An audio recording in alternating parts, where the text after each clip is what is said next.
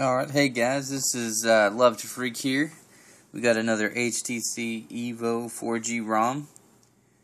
This is Sinister version 7, which is Sense 2.1 minus Sense 2.2 plus Sense 3.0, I think is what they said. It's running the Gingerbread OTA. I guess they just kind of, chopped in some good things, chopped out some bad things, made this ROM a little bit more lightweight, a little bit, better to work with without losing any of the good functionality that you get with Sense.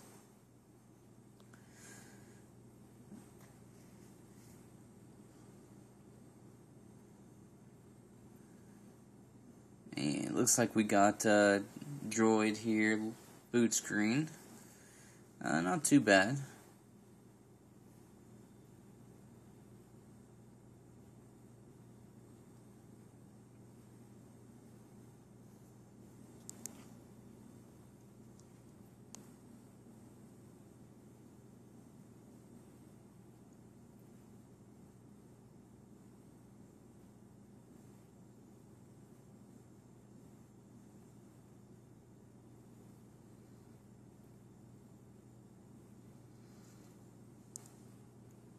Alright, so we got it starting to come up here.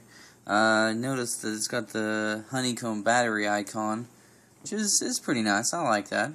I just like battery icons that have a percent. I mean, whoever thought that having just a bar would be very informational? It's like, hey, I'm at half a battery until you're at 10%, so you can never tell when you're almost out of battery. So, here we go. We got this, weather lock screen. Looks pretty cool. I do like it. So let's see here what we can do. We got this customized. I like that. Look at that little circle thing. It's green. That's pretty badass. I like it. And we got the normal Sense here. Nothing too fancy. Looks like just the default one that came with the EVO. But let's go here. Let's pull down the status bar. Take a look. We got the quick settings. I don't see the application thing, but I'm thinking it has it. So we got not bad, not bad. I do like this volume media bar only because, when you're trying to freaking turn the media volume down, it makes that sound, and you're like, oh, I want to play a game at work, so I want to turn it down quietly. And this is pretty handy because you can turn it up and down without making any sound. Got the Sprint hotspot thing there. That's pretty cool. So let's go ahead. Let's go down. Whoops. If I can pull the status bar up. Go ahead here. Let's see.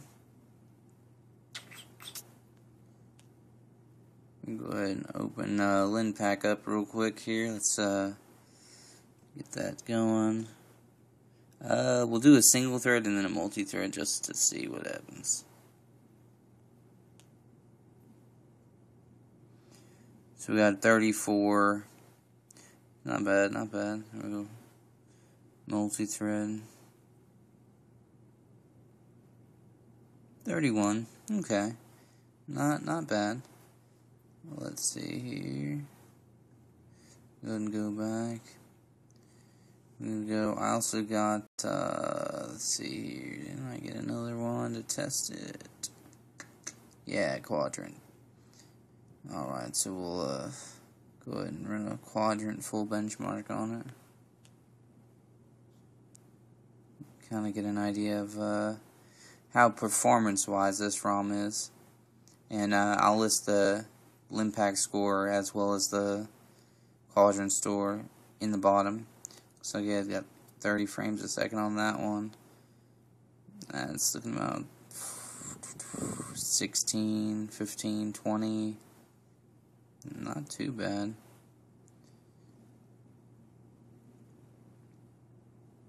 And it's like 35 average. No, like 32, 30, I don't know.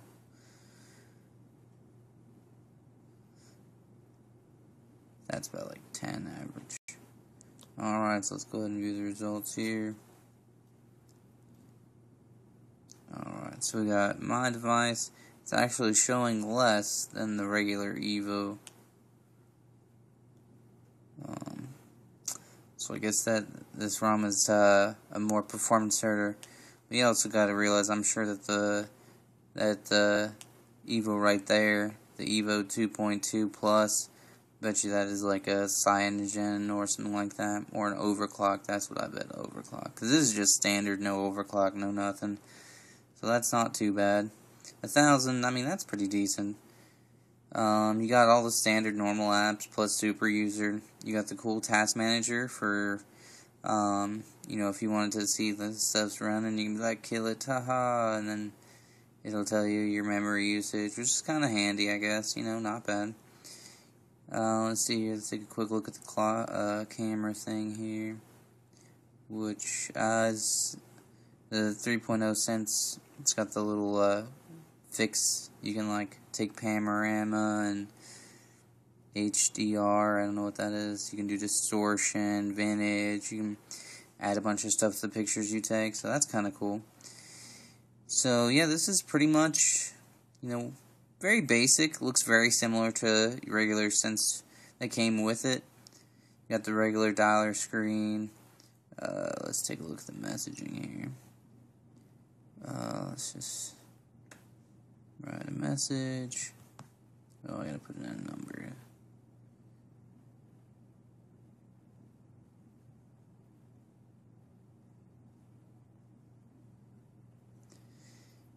It does do the side texting thing, so that's kind of cool if you like having a conversation back and forth like that.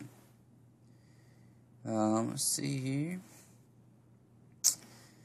I don't see Sprint navigation or any of the Sprint apps installed, so they must have took those out. It does have the DSP manager, so you can, you know, amp up the volume. But other than that, you know, everything looks the same, minus the add-on bonuses if you like them. And one other thing I noticed was you got the cool little Cyanogen turn-off screen, and you got when you press and hold on a button, it like does like the lightning like that. It looks pretty cool. You can pull up the phone, and when you turn it off, you get a little bit more options. You got power off hibernate. Hibernate, like, I'm not sure what that is because I haven't actually messed with it, but I did do this earlier. You power it off, and you're like, okay. Because right before I did this, I turned it off, and I was like, okay, so I'm going to wait for it to turn off. I'm going to start from the beginning, basically, so you can see the boot screen and yada yada. So it's turned off. Now, you remember the first time when it turned on, and like, how long it took for it to turn on. So, did I press the button? I didn't press the button. My bad. There we go, maybe. Okay, wow. What's going on? There we go. So you know HTC screen came up, but it made a little vibrating sound like it's turning on. And boom, up. That was like 5 seconds. Because it's on, I guess, fast boot. I didn't even check the settings for that. Let's go check. Let's go take a quick look. The settings here. Keep this under about 10 minutes so you guys don't have to sit here and watch a bunch of nonsense stuff. So software version 3.3, 2.0, Sinister. Let's go here. See, it's based off of Milk G Sense 2.1 plus 3.0 minus 2.2 with the standard kernel. And let's see what it's going to check out. We got the power management. That's kind of cool. And looks like fast boot's turned on. But you can't really tell that that's checked. But I promise you that's checked. And that's what made it turn on and off so quick. Is it didn't ever actually turned off. It's kind of like a BlackBerry if you ever had one of those. They power off, but they really don't power off. So, this is the Sinister Rom version 7. Download link down in the description, as well as more information, probably on XDA. If you guys have any questions, go ahead and leave them down in the comment section. And always, this is Love to Freak, and happy ROMing.